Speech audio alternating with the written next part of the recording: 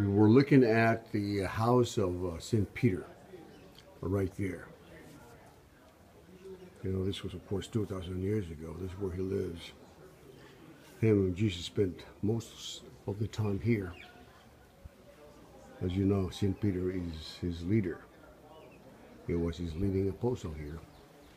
And they picked this place because it's close to the Sea of Galilee. It's a beautiful place. And you could see the remains of the house keep intact.